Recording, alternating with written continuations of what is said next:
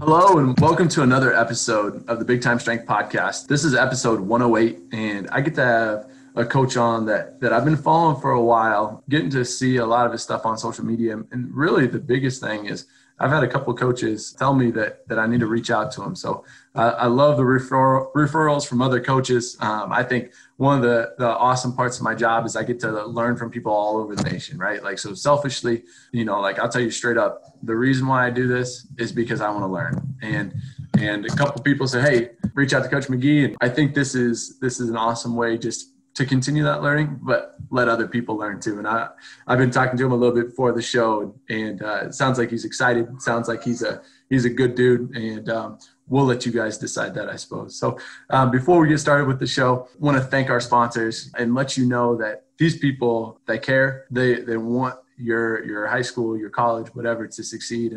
And we're so thankful for them. So the first one's Team Builder.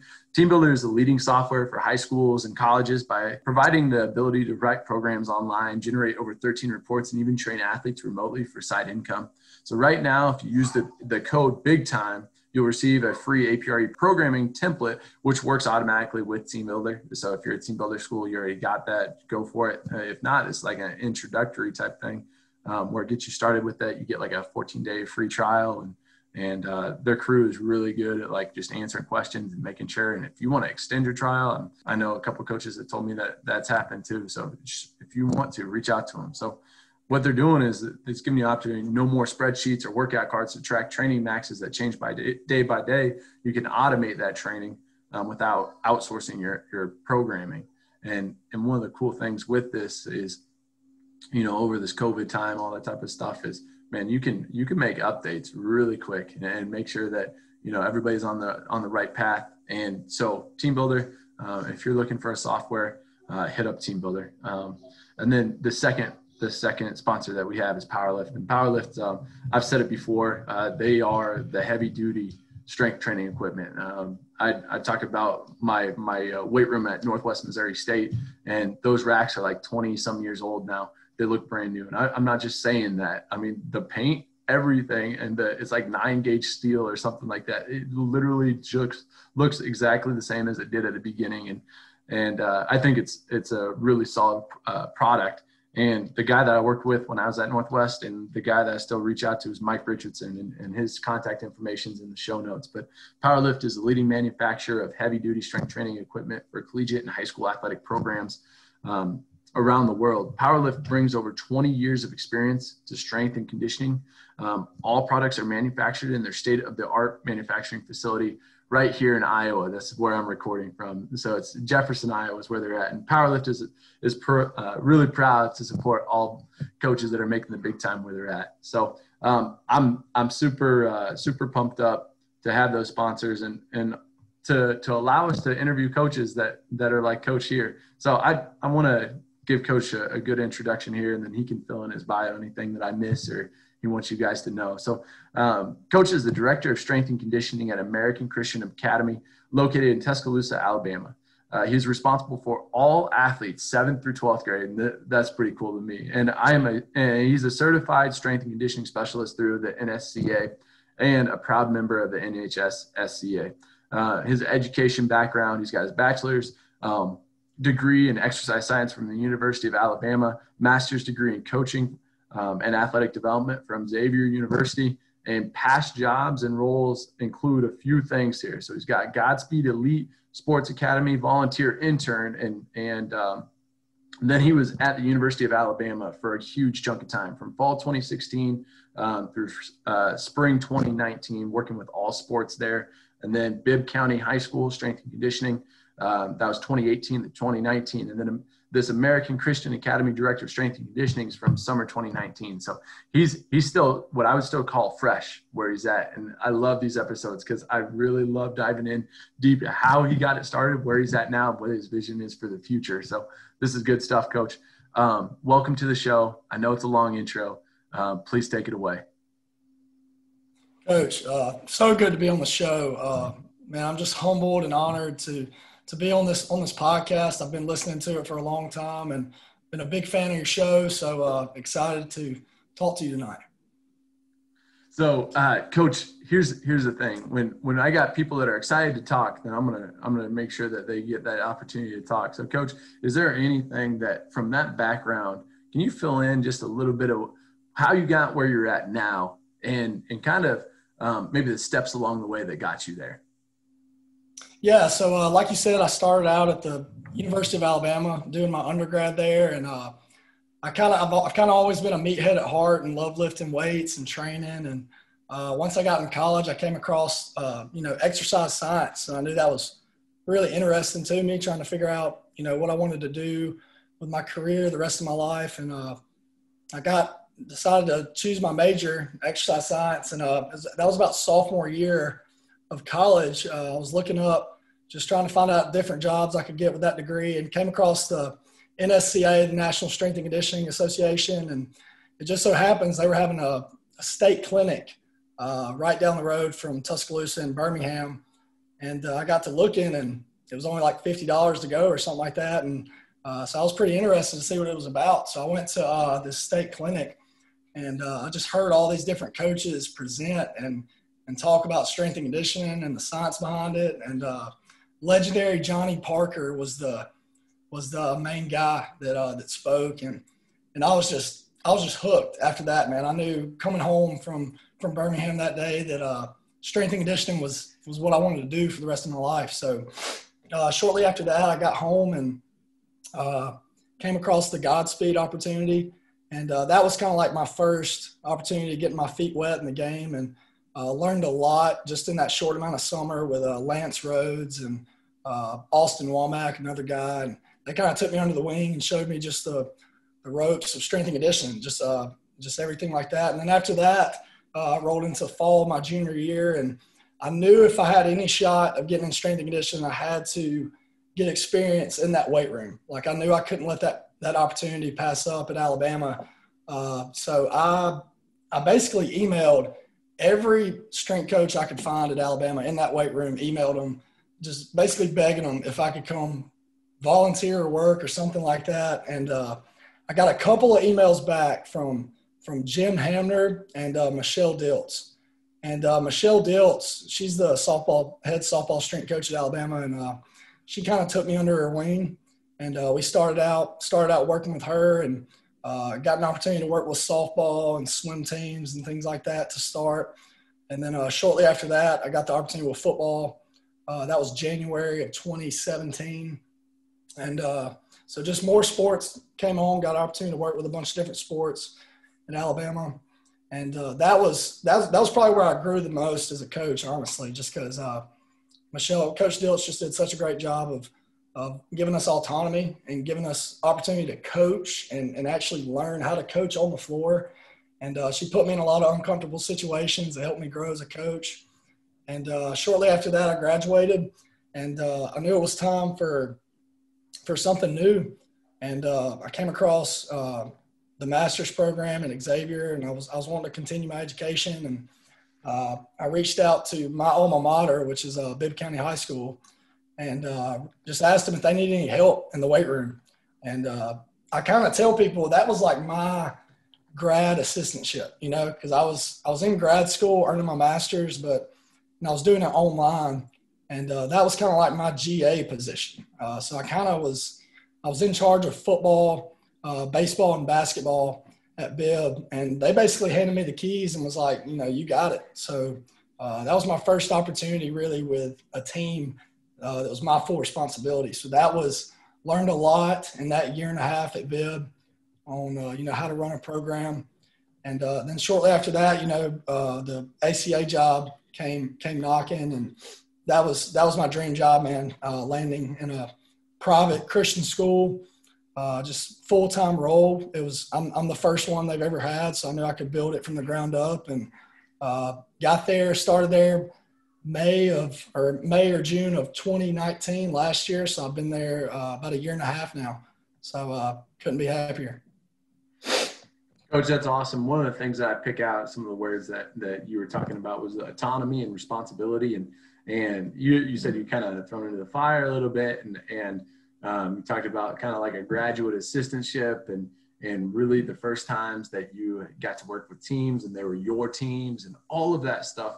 And it's funny. I was just having a conversation with one of our coaches at Mount Vernon, and we're just talking about when you want people to grow, you have to give them responsibility and you have to give them autonomy. And what you see with the different styles of leadership is there's some people that will give you that autonomy and say, hey, you got this, you can do it. And they encourage and they empower you. Then there's others that are like micromanagers and you just don't ever feel like you're trusted and that type of stuff. When I look at all of this and then transfer it to our student athletes, what's it look like? Maybe using some of that language, but then also just you building culture in general. Going into a school, you've been there for about a year and a half now. What's it look like to build it from the ground up, knowing what you know now? Man, it was an awesome opportunity, because like I said, they never had a full-time strength and conditioning coach at the school. So I knew I had my work cut out for me, but I knew it was going to be something that I wanted done, and I knew I could do it exactly the way I wanted it to be done because they didn't know anything before. But I think I took a lot, especially from my time at Bama, learning under Coach Dilts, and I've tried to just take a little bit from every experience that I've had up until this point. And I think like you said, man, giving autonomy is something that's in my life has been huge. And I think it's important to give that in your kids' life because you say the word empower, man. That's what I think about when I think about like Coach Dilts. I mean, she pushed us, but she empowered us to go out there with confidence on the floor and coach and do a lot. So I think that's important with your kids, man, to give them autonomy for their workout or whether it's their reps or sets or something like that. Sometimes I think that's important. That's awesome. Coach, what was kind of like the first thing that you did when you got hired and you're taking over this program, or not taking over, you are starting this program? What was kind of, I don't know, your checklist or your to-do or the thing that you wanted to do at the top, and then maybe the next 2 or 3 things after that you got things rolling in the right direction? Yeah. Well, number one, I knew I had to meet with the head sport coaches. I think that's number one most important thing you can do as a new strength coach at a school is to meet one-on-one individually with those sport coaches and just let them know your intentions and what you're wanting to do, what your vision is, and listen to them. I think just hear them out, ask them what they want out of the program and things like that. So that was number one. That first thing that I did is met with the sport coaches. And then shortly after that, just trying to build relationships with the kids. I mean, you got to get to know these kids. So investing a lot of time in the kids, getting to know them, and building relationships with them. Because you got to remember, I mean, like me, I was the new guy on campus. These kids didn't know me, and you can't just come in there yelling and screaming at them if they don't know you. So you got to build a relationship with them. But I think getting those coaches on your side is the most important thing. That's step number one. I like that, and it's interesting. I think back to when I started. So I did, I was coming off a grad assistantship and I got my first job. And I'm like, I go from college athletics to high school, and I knew I had to tone it back. But one of the things my strength coach said was, he said, you can always tone it back, right? You can always tone it back, but it's sometimes hard to go the other way. So I just remember what it looked like my first year compared to how I coach now. And I wouldn't say at the first year I was militant by any means, but holy cow, there's just a little bit more edge to it. And in some ways that was good, and in a lot of ways it wasn't.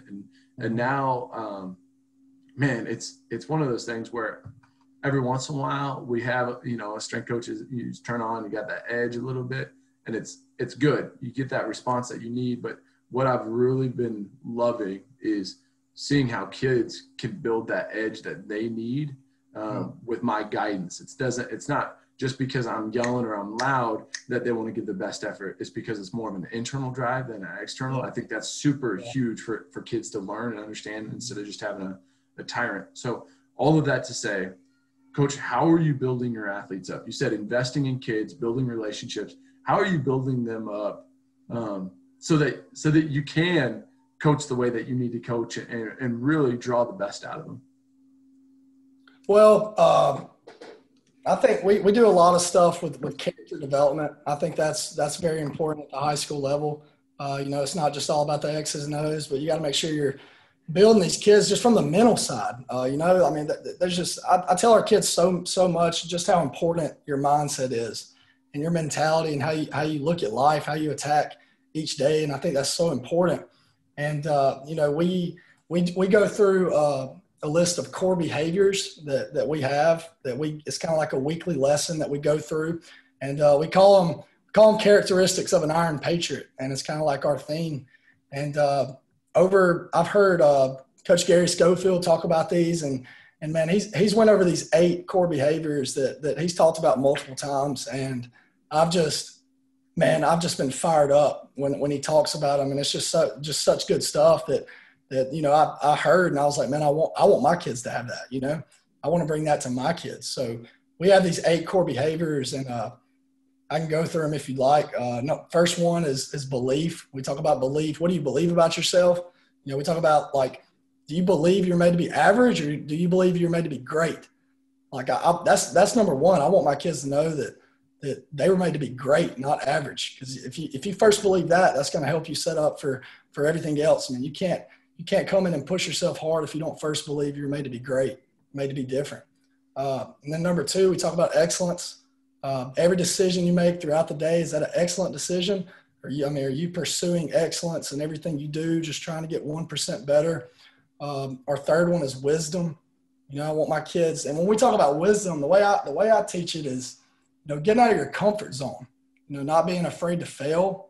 Because I try to teach our kids, if you never fail, you never learn. And if you never learn, you never grow. So you got to gain that wisdom. You got to be willing to fail. And then our fourth one is discipline. So the way Coach Schofield defines that, and I love it, is choosing right no matter what. Can you just make the right decision, make the right choice, no matter what, regardless of the circumstance?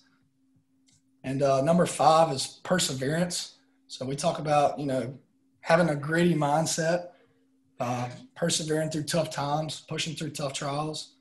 And our 6th one is positive attitude. I think that's very important to have. Nobody wants to be around a Debbie Downer or a negative Nancy. Just having a positive mindset, positive attitude about the day, about your workout, about just life in general. And number 7 is servant leadership, putting others first above ourselves. How can we serve others? How can we be better leaders? And then the last one is passion. Talk about living life with passion in everything we do. So those 8 core behaviors are kind of like a lesson, our character development, our curriculum, if you want to call it. And this is our first year going through them, because like I said, it's my 2nd year here at the school. And last year we did some character development lessons, but I didn't feel like it was where I wanted it to be or as good as it could have been. So, I spent a lot of time over this quarantine this past semester trying to figure out how we could do a better job with that. And I'll give all the credit to Coach Schofield for that. I straight up stole it. It's his, but man, it's good stuff, and I want my kids to have it.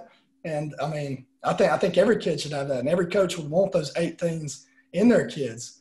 And that's just something we spend one day a week, and I kind of teach those lessons like a class almost. And we usually have videos that go with it, and we're a Christian school, like I said, so we always have a Bible verse that goes with it that kind of helps hammer the message home and lets these kids know that, I'm not just pulling these from thin air. Like, this is truth in Scripture, how these are important. So we go through those. That's kind of like the main thing. So I like that. And you can throw that out there. Coach Schofield was on, and it was almost this past winter, I think. And I, in the same way I was scribbling down everything that you wrote, I scribbled it down the first time when he was telling me. And I said, Yeah. Where'd you get that? And he goes, well, if you check this out, I don't know if it was Luke or it was him going through it. And he's like, well, this was straight from Scripture. And this is the way that we took the words and made it, for Greater Atlanta Christian. And man, I love it, because when you can speak truth in general, right, to anyone, but to your athletes, to give them that mindset, that heart, that courage, that character that they need to pursue not just excellence in sports, but in life. I think that's such a big deal. And I like what you're saying over COVID, using that time. That's where that character development stuff that I was trying to kind of get honed in and stuff, had the opportunity to do that during camp, had the opportunity to like hone it in during COVID. So that's good. I like the way you went with that. That's awesome. So Coach, you went through one of the questions that we were going to talk about is kind of your mission and your core values. And I think you probably tied a lot of that together, but if you would narrow this down, what would you say your mission is? What do you want to do when a kid leaves your program or is in your program rather? Yeah. So that was something that I kind of got hit square in the eyes with this past over quarantine, man. But we were sitting in on one of the coaching nexuses with Jeremy Boone and Gary Schofield. And one of the topics was, what is your mission statement? What is your mission for your program? And honestly, I was kind of embarrassed on the call that I didn't have like a clear mission statement. What is going to guide our program? Coach Boone uses a phrase for it. I can't remember. There's promised land, your promised land statement. But so I kind of spent some long time figuring out exactly what it is I want my kids to get out of our program, what our mission statement is. And like I said, we're a private Christian school, so I take advantage of that. That's part of the reason why I wanted to come to ACA, was so I can share my faith and everything we do is something that's very important in my life. So our mission statement is to use strength and conditioning as a platform to influence and impact young lives for the kingdom of God. We strive to engage, educate, and empower athletes to develop skills that will translate to improved sport performance and prepare them for life after sport.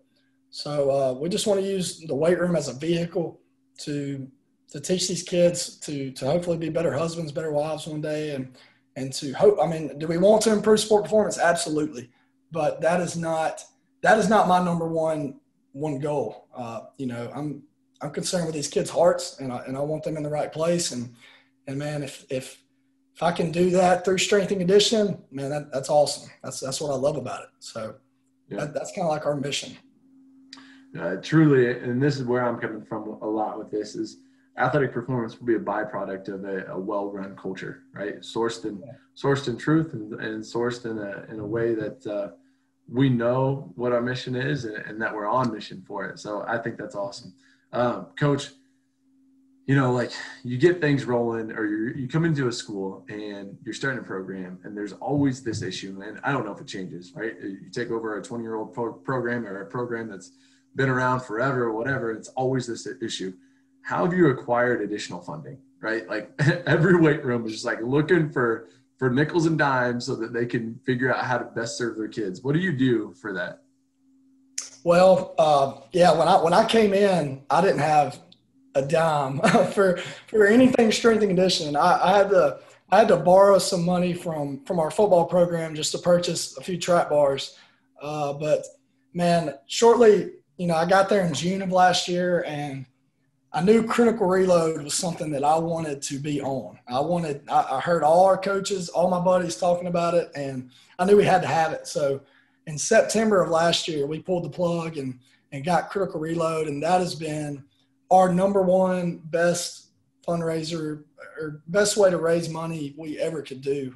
And not only that, like I tell our kids all the time, you're investing in our program to hopefully have nice things for you guys, to give you all a great experience training, but you're getting quality proteins and carbohydrates that you need right after a workout. So it's a double win for everybody. It's cold right there when they get it. The kids absolutely love it. It tastes amazing. So critical reload it's been number one. We've done a few t-shirt sales, just that helps out some. And another thing that we did last year is we did a Chipotle spirit night. So I am a Chipotle fanatic. I probably eat there twice a week. And I was talking to Garrett Keith actually, and he mentioned that they did this.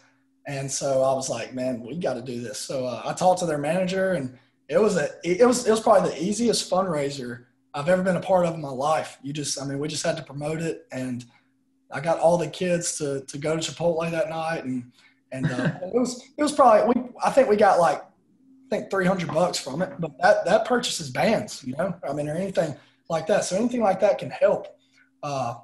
So it was, that was pretty cool, going to Chipotle that night and literally seeing it filled with ACA kids and parents. So hopefully when all this COVID stuff dies down, we'll definitely do that again. Yeah, that's great. I think you can get away with mixing food in the fundraiser. That's a pretty good deal. So I'm interested in learning more about critical reload.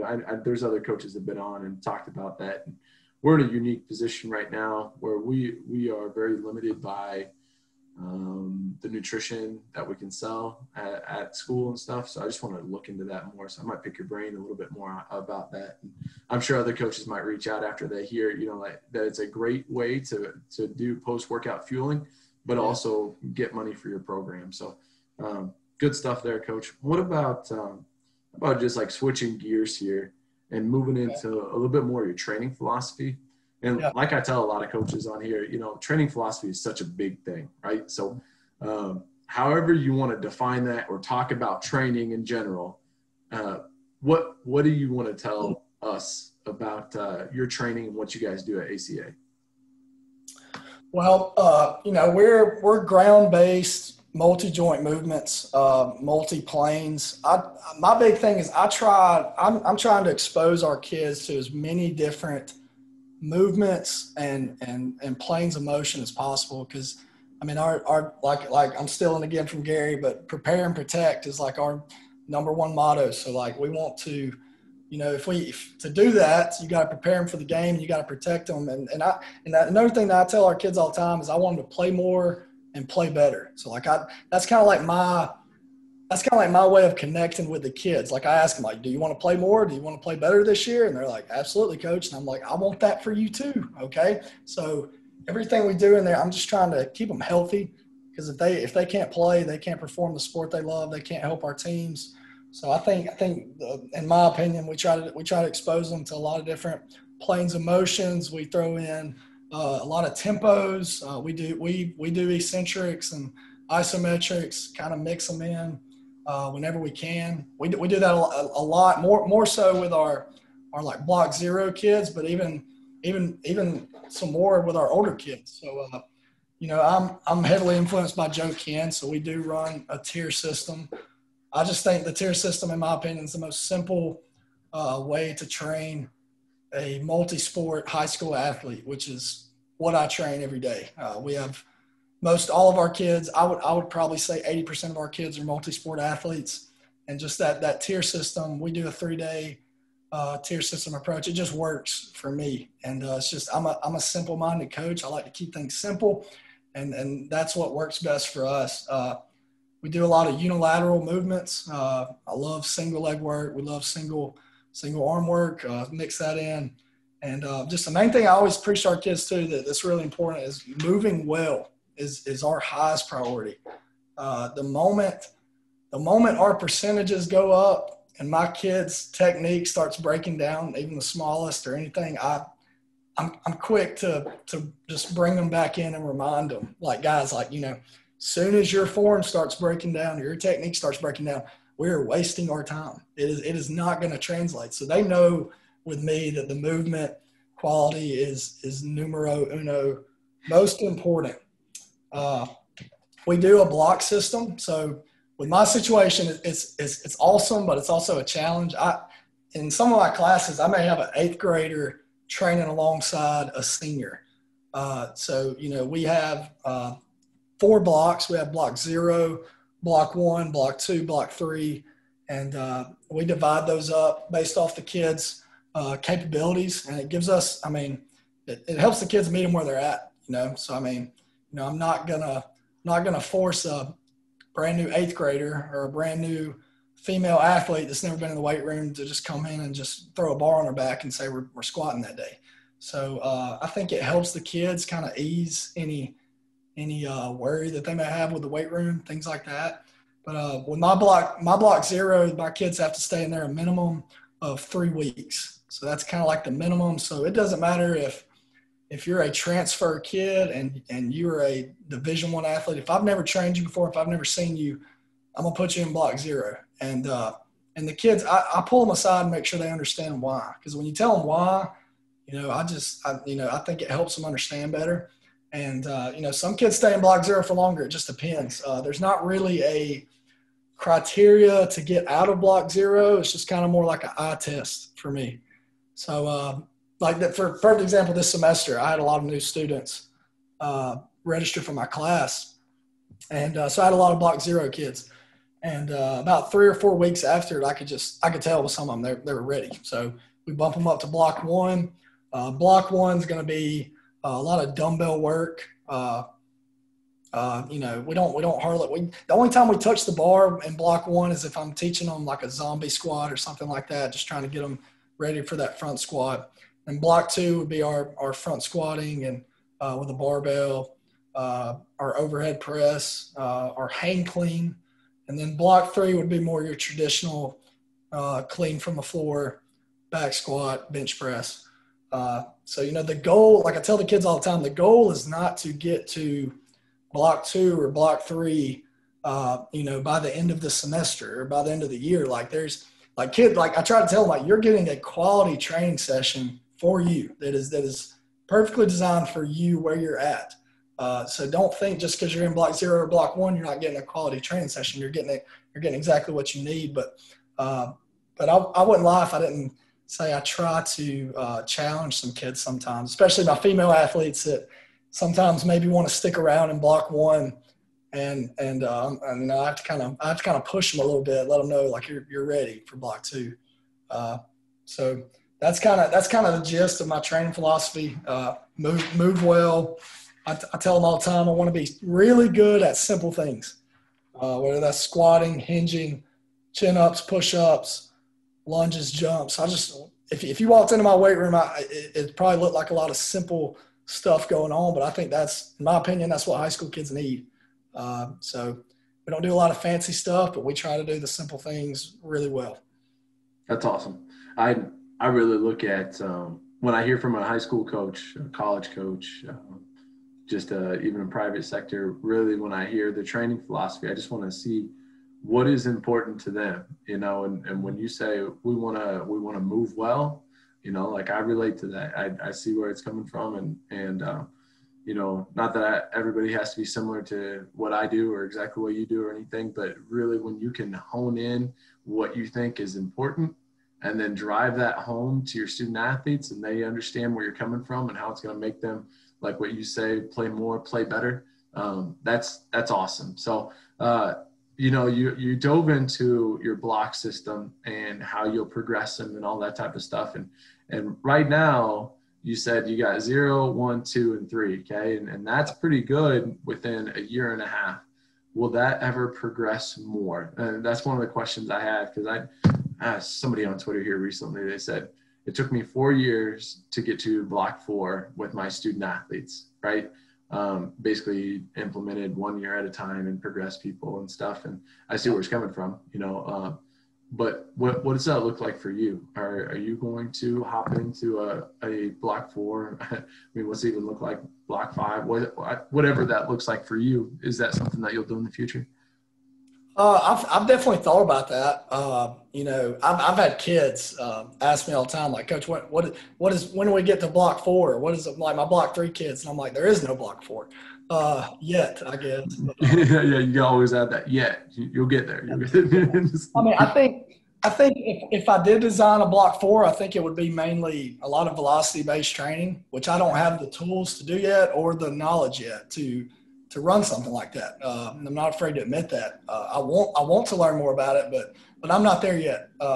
So I think, eventually, as we raise more money, I would love to get some push bands or maybe even a Tendo or something like that and study and learn how to implement it. Definitely that if we had a block 4, that would definitely be my elite of elite athletes, which I can probably only count like on one hand right now that would be in a block 4 if we had it, just because we're still progressing our kids. But it'd definitely be a lot of velocity-based training, a lot of speed stuff. Like I've listened to Mark Hoover. Like I know he does a phenomenal job with BBT and And I know he gets great results. So if I ever did get to that point, I know I'd be calling him and picking his brain. So he's a dude. He does a lot of good stuff. I called him a couple of weeks back, and he's always just like wanting to learn and know the next thing. And so I just ask him, you know, what are you learning right now? Because it pushes me, right? So that's a good guy to reach out to. Hey, you've alluded to it a little bit. You know, you talked about when you get to a place, you're going to talk to head coaches. You're going to tell them your vision, and you're also going to listen to what they want, right? And so you had to cast a vision in some way when you're in this coaches meeting. And one of the things that I wanted to ask you about is, what is your vision, you know, now, but maybe into the future? We could go 5-10 years down the road. What's it look like for you? No, man, you're about to get me fired up. I definitely have a vision of where I want it to be, and we're not there yet. But I keep telling myself I'm only in year 2, and you know, I look at guys like Micah Kurtz and Garrett Keith, who's been at their schools for a long time, and are just crushing it and killing it. And it's like inspiration and motivation to me to try to get my program to where they're at. But definitely like some clear goals that I want to get all of our female athletes on board. You know, it's a tough situation I'm in right now, and it's going to take some time. But like I said, our classes, the way they're set up is we rotate throughout the day. So it's kind of confusing, but like my second period, I may see them at 9 o'clock on a Monday and then like 2 o'clock on a Thursday. So with that being said, it's a struggle to get our girls bought into maybe getting a tad bit sweaty during the day. So things like that. But I definitely want to get all of our female athletes bought in. The girls that I have right now that are bought in, they are crushing it and killing it, and I'm so dang proud of them. But I know that it's going to take some time. Definitely summer training. So my first summer here was my first summer, so we just had to do the best we could, and then kind of quarantine and Corona kind of screwed up this summer. But I definitely want to get to where we're having, you know, kids are there 75, 80% of the time during the summer and showing up and training and being there. And so from that standpoint, that's a vision of where I want kids to be. From a training standpoint, I guess just keep pushing, man. Just keep I like where we're at right now, but I know we can get a lot better, and just getting more kids in that weight room, because I know when I can get more kids in there, I can make a bigger difference. And I know there's so many athletes walking in that school right now that aren't training yet, that aren't in that weight room. And I just want to somehow pull them in there, because I know once I get them in there, I know I can get them hooked. I can get them in there. But that's the struggle. That's the vision we're shooting for.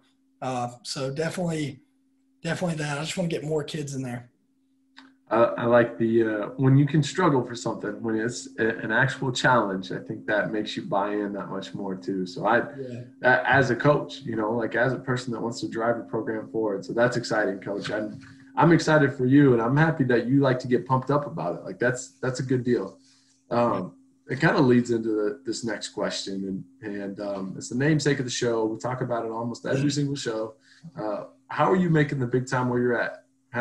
What is it that keeps you fired up? What is it that that you're just investing in so much, and you think you're making the big time where you're at? Man, I mean, this is my big time. You know, when I decided I wanted to be a strength coach, you know, kind of probably halfway through my Bama years, I decided like high school was where I wanted to be at, where I could make the biggest impact, the biggest difference. And I saw it as a need, because there's so many high schools that don't have qualified strength and conditioning coaches. And I just knew that I could make a difference and make the biggest impact at the high school level, not just from an athletic and training standpoint, but from a personal standpoint, just because at that age, from you know, we're talking like seventh grade, like 12, 13 years old to 18, there's just such a molding time where you can really invest in them and make a difference and be with them for an extended amount of time. And so I knew I wanted to be at a high school. And then I knew it's kind of funny, man. I went and visited Garrett Keith one day. This was probably a couple years back at Westminster. And I spent the whole day with him. And this was still when I was at Bibb County working part-time, but I came home to my wife and I said, man, Garrett Keith has the dream job. Like if I could have his situation, that would just be my dream, like my big time. And, American Christian Academy called and they were basically wanting to do the same thing that they do up there. And I was like, man, this is perfect. And so, I don't plan on leaving anytime soon. I have it made at ACA. I love it there. I love the people. I love the kids. I love the school. I love working in a Christian environment. It's just I just can't say how blessed I am to be there. A lot of times I feel like I'm stealing money, honestly, just because I look forward to work every day. I mean, I tell our kids all the time. I'm like, who's got a better job? And I kind of say it selfishly, but I'm like, who's got a better job than me? I was like, I get to train y'all during the day and hang out with y'all and blare loud music and wear sweatpants and gym shorts and a t-shirt to work every day. And I get to just train y'all and make y'all better and invest in y'all. It's just like, it's the most fulfilling, joyous thing in the world. And I just love what I do. And, so that's and a lot of people ask me, like I have kids ask me and even parents ask me if I'm interested in, you ever want to go to the college level? And I just honestly no, like I feel like high school is where it's at. It's the best of the best. And I just feel like nobody's got it better than us. And so I don't plan on leaving anytime soon. And I hope I can stay at ACA for a really long time and see the kids grow up. That's what I'm most excited about, because I had a solid group of middle school kids this summer, and they showed up like every day. And I just remember I was watching, I was training them, and I was like, man, these kids are 12, 13 years old, and imagine where they could be when they are 16, 17 years old. They're going to be a totally different kid.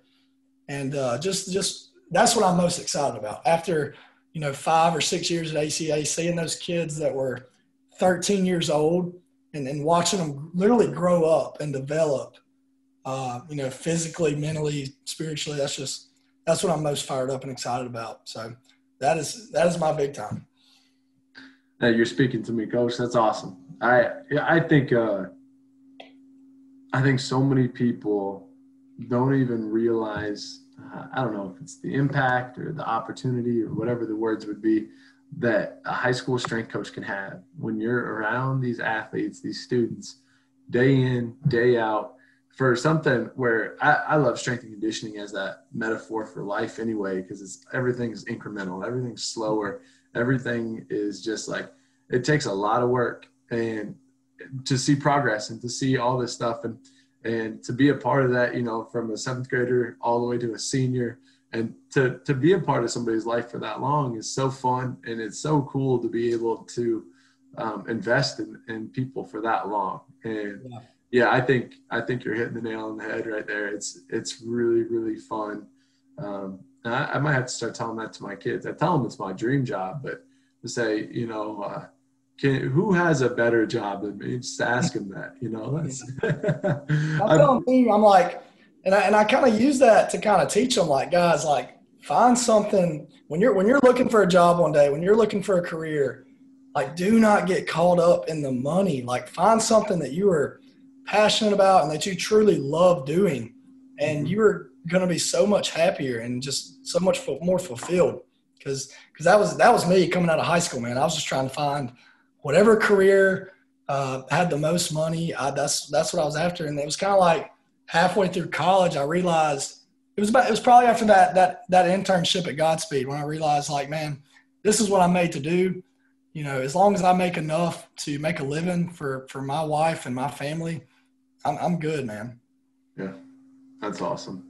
No, I think that's great that you had that realization. It's kind of funny. That's about the same time as me when I was partway through college, where I'm just like, this is what I want to do. And both my parents are teachers, so I was okay with rolling with, teacher pay and being able to be around students all the time. So it's awesome. Yeah. Coach, to switch gears here again, and well, maybe I should do this before we jump to the finisher questions. Is there anything else that you want to talk about, or anything else that you want to make sure the listeners know about you or ACA, or or your vision for your program or anything? I think we hit it, man. I don't think there's anything else.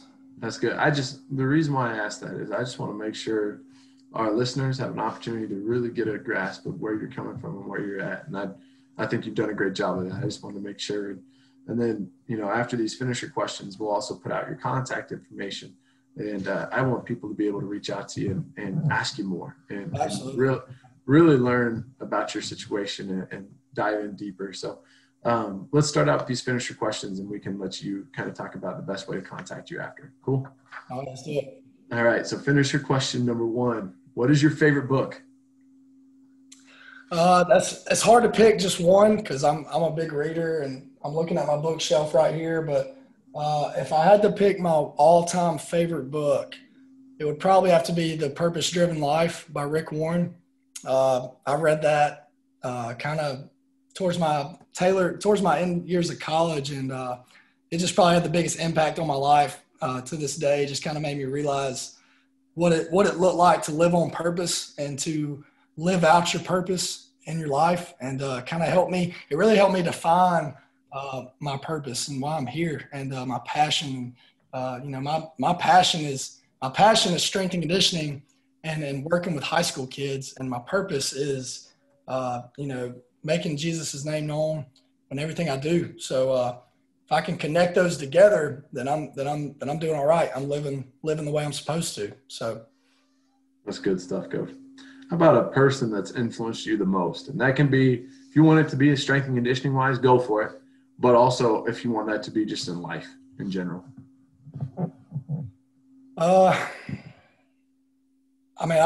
Personally, I'd have to say my wife. And we've been together since I was 13 years old. So she was stuck with me a long time before I ever became a coach, and she didn't have any idea what she was getting into. And, it's tough being a coach's wife, even a strength coach's wife, man, because the schedule, how it is. And she has just been my rock, and she makes me want to be a better man. And she's definitely been a big influence on who I am and who I want to be. And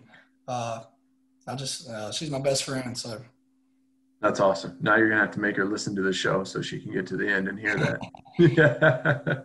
I'll probably try to fast forward to the end. Hey, check this one out. Yeah, this is good. Favorite quote? What do you got for your favorite quote? Oh man, it's got to come from Jeremy Boone. If your presence doesn't make an impact, your absence won't make a difference. I like that. That's a really good one. I'm gonna have to write that down. Jeremy's got all sorts of good stuff, man. You learn for days from that guy. All right. Favorite hobby outside of training?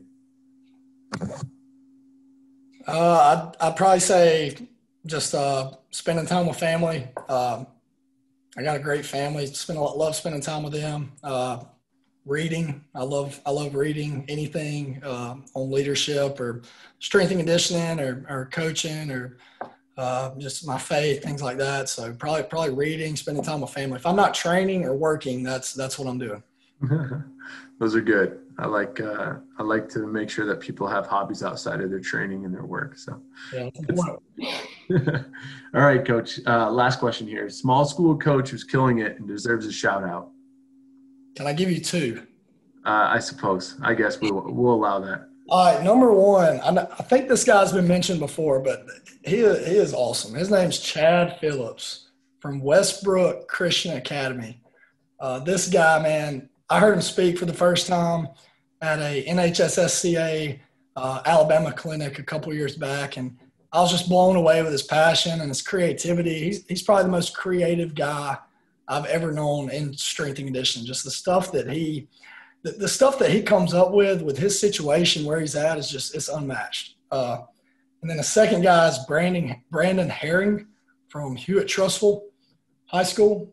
That guy, he's been a great friend to me, really helped me out a lot. And I've just been really impressed with this guy because he started out as a football coach and kind of got into strength and conditioning a little late as far as like his age, but that man just dove headfirst into strength and conditioning, and he's learned so much just in a short amount of time that he's been in strength and conditioning. running weight rooms, and he's one of the most qualified guys and smart guys that I know. So he's killing it where he's at. That's awesome. I'll have to reach out to those guys. And one of the things that I like about this show is just getting referrals like this. So it's awesome that you give too, just so that we can continue to keep this train rolling and to find those coaches that are making the big time where they're at. So, Coach, I'm thankful for you getting on here. I'm thankful for your time. And I'm thankful that you want to make the big time where you're at and share that with other people. What is the best way for people to contact you, for them to get a hold of you so that they can learn more about your situation?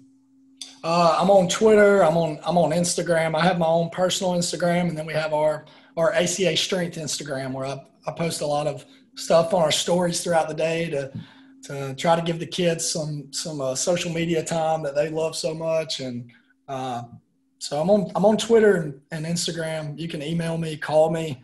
I love talking about this stuff, and I'm open to help. I want to help any way I can. So I would love to hear from some coaches. Awesome. And we'll have all that contact information that he mentioned in the show notes. Coach, like I said before, thankful to have you on. Thankful that you're trying to make the big time where you're at, and thankful that your student athletes get to be able to be a part of that. So, Coach, just Monday night here, right? Starting out the new week, I'm refreshed. I'm revived. I'm excited. And so thank you for that. Yes, sir, man. I appreciate you bringing me on. This has been fun. I've enjoyed it. And I really respect what you and Coach Rozier and Coach Berg are doing. Man, it's awesome. Y'all are talking to these coaches and recording them so we can listen to them and learn more. So thank you. Thanks, Coach.